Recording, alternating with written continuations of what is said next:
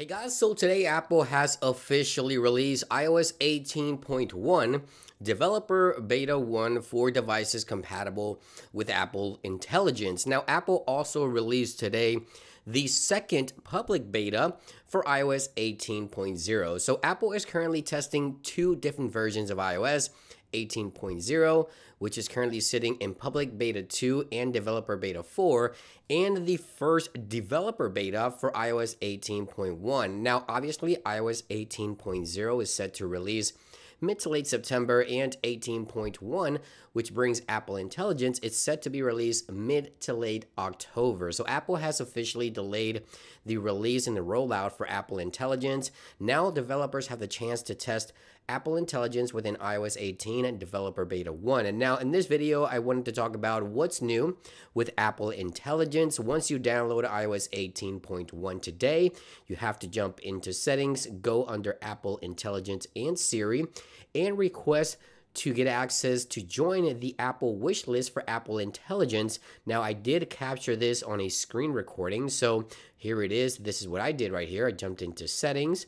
I went into the Apple Intelligence and Siri section, and right there you can join the beta and you'll start testing Apple Intelligence. It usually takes about a couple of minutes for Apple to send the files to download locally onto your device, and then you'll be able to start using Apple Intelligence on your device. You'll go through a few prompts that look something like this. As you can see right there, we have, of course, the new Siri 2.0 update right there. You can press on the side button for Siri. Obviously, you also have the Speak to Siri and you have the Tap to Siri options available with Apple Intelligence, and you have the new keyboard UI with Apple Intelligence integration. So let's talk about everything that's new in regards to the new Apple Intelligence within iOS 18.1. Now, the first thing I want to talk about is the new Siri 2.0 update. This one gives us the new glow around the edges of the display when you press on the side button for Siri. As you can see right there, we also have right there the text field on the top as I speak. We have the animation going across this display here, and obviously you also have the Hey Siri command that you can use in order to enable Siri on your device. So, Hey Siri. You see a really cool animation. It goes up to the top here, and obviously you get all the cool Siri stuff integrated within Apple Intelligence in the new Siri 2.0, including the tap to Siri. So you double tap on the bottom of the screen right there, the multitasking bar right there appears and it gets highlighted.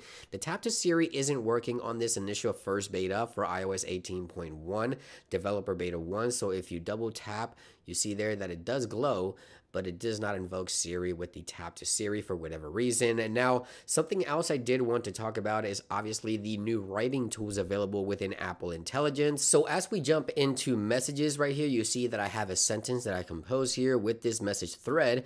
I can highlight the entire message, and you see that automatically I get the suggestions for Apple Intelligence writing tools, from professional to rewrite to Apple Intelligence right here. The entire menu, as you can see right there, we have different options to choose from. So I can go with friendly and it will rewrite the entire sentence slightly friendlier, I guess you can call it, for me. It can go backwards as well, and obviously I can choose professional as well, and obviously it'll be more professional, better punctuations and things of that nature. So obviously Apple Intelligence writing tools will continue to get better as more feedback is provided by users. But yeah, you can either highlight the entire sentence as you can see there and get all your tools, or you can use the bubble menu or the pop-up menus here on top of the words and highlight right there and use all your tools available to you within the new Apple writing tools with Apple Intelligence. And obviously this also works with the email application, with notes and things of that nature throughout the operating system. Obviously even third-party applications will be able to take advantage of a lot of these writing tools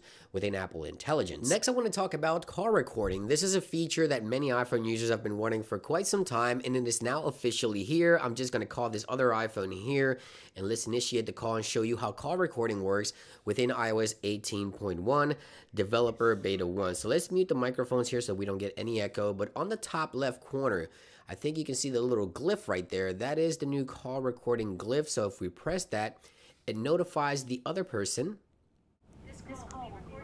Hear that? The call is being recorded, so the other person is notified.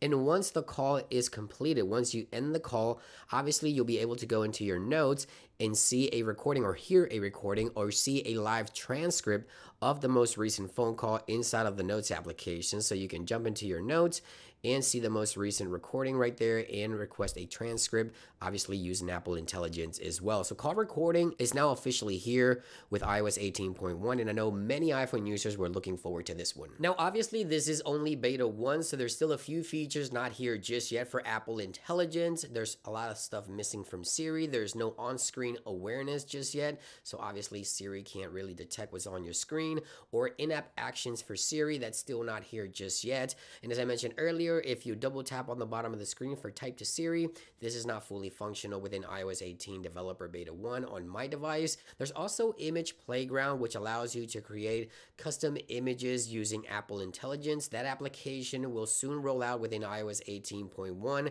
future betas, but is not here just yet. And also Genmoji is not here just yet. I tried to create custom emojis on my devices, and it doesn't seem to be working on any of these devices. So obviously this is beta 1, iOS 18.1 beta 1, the first beta for Apple Intelligence. As more time goes by, Apple, I'm sure, will continue to add additional functionalities before the rollout of Apple Intelligence mid to late October with iOS 18.1 in the form of beta. Thank you for watching this quick update, and I'll see you guys on the next one.